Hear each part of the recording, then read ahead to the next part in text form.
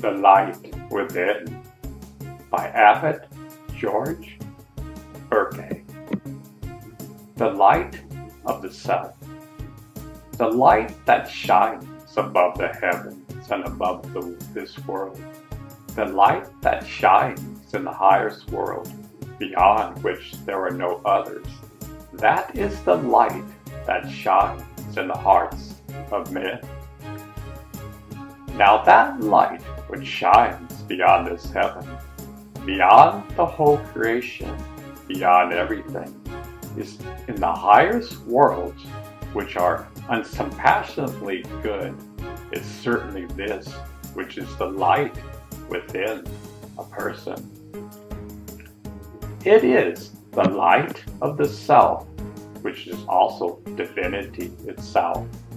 As a student of the Upanishad's wisdoms through his master, Jesus St. John wrote, "This then is the message which we have heard of him, Jesus, and declared unto you, that God is light."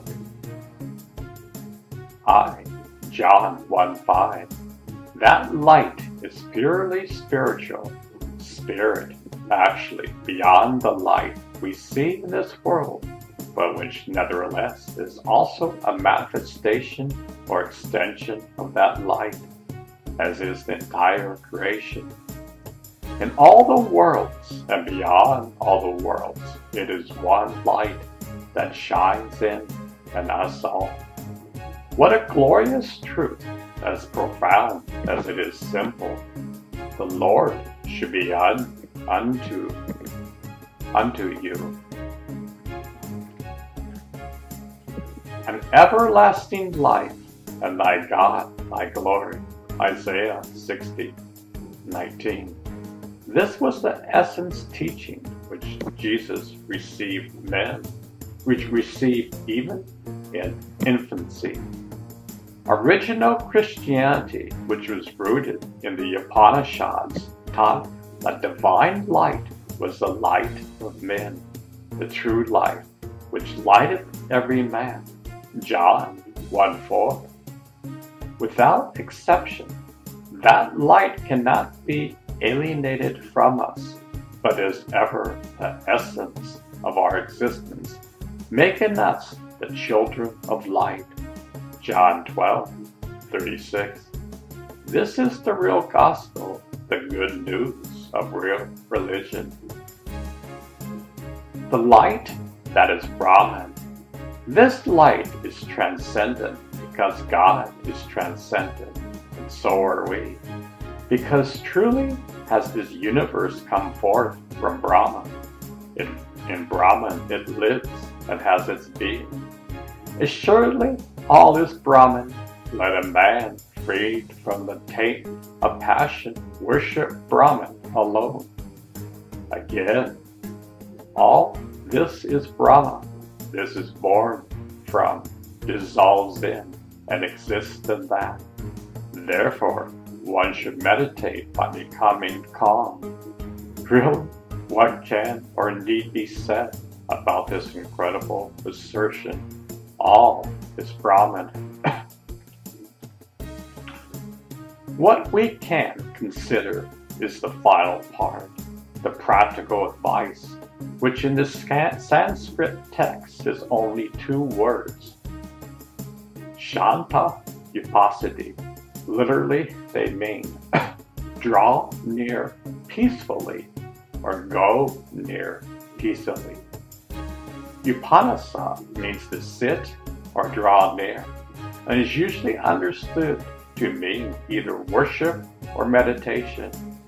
In the Greek original of the New Testament, the word translated prayer is proseki, which also means to draw near. The Greek word translated worship is prosekinia, which has the same meaning.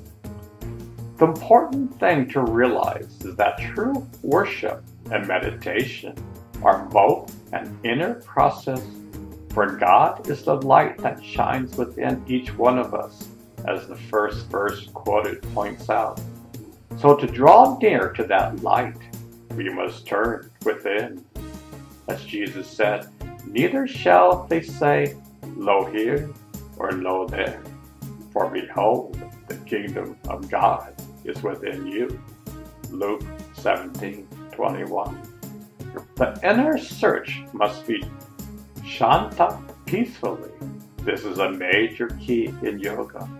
All meditation must be done calmly and carefully. Otherwise, it will be impossible to perceive and assimilate the subtle states of awareness which meditation should produce. The mind must be as still as a mirror to really meditate, and meditation alone produces that stillness.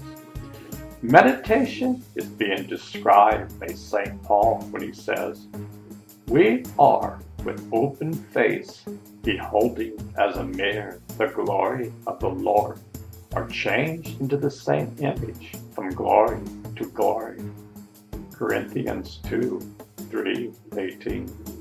This is why in the book of Revelation, which Paramahansa Yogananda said is a book about yoga, it says that a sea of glass, like a great mirror, is before the throne of God, and the saints stood upon it.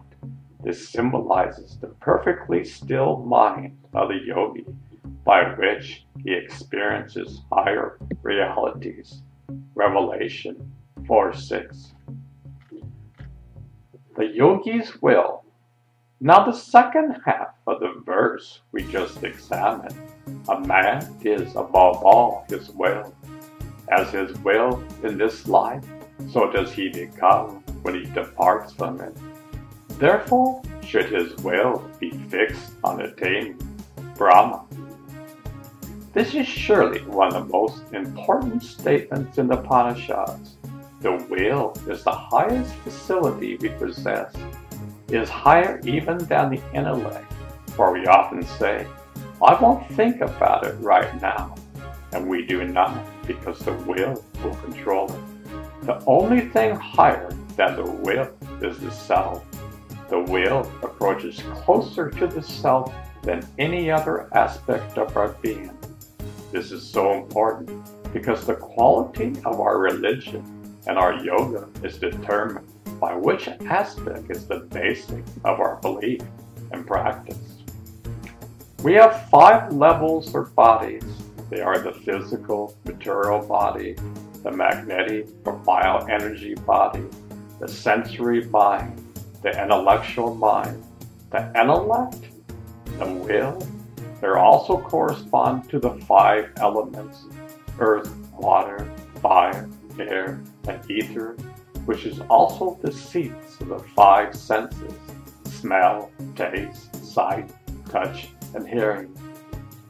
The will is the kosha, which corresponds to the highest element of ether, whose special facility is sound, both the passive facility of hearing and the active facility of speech, which is why yoga also works with sound.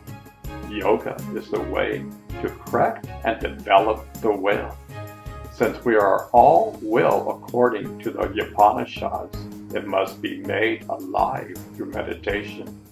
Only through yoga can we gain mastery of the will and thereby of ourselves. If in this life we become united to Brahma, when we leave this world we will go to Brahma.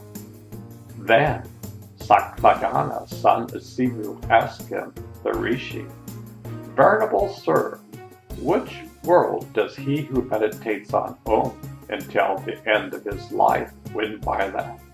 To him he say, "That which is the sound of Om, O Shakyama, is verily the higher and the lower Brahman. Therefore, with his support alone, does the wise man reach the one or the other. If he meditates on the Supreme Being, Parushika, with the syllable Om, he becomes one with the light, the sun. He is led to the world of Brahma. He sees the person that dwells in the body. Who is higher than the highest light, that the wise man attains, even by the mere sound, Om as support, that which is tranquil, unaging, immortal, fearless, and supreme? You can't get more detailed or more authoritative than that.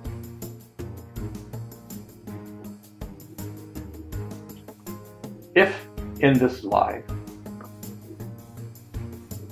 therefore, should his will be fixed on attaining Brahma, concludes this verse. For us, Krishna said, when a yogi has meditated upon me unceasingly for many years with an undistracted mind, I am easy of access to him because he is always absorbed in me.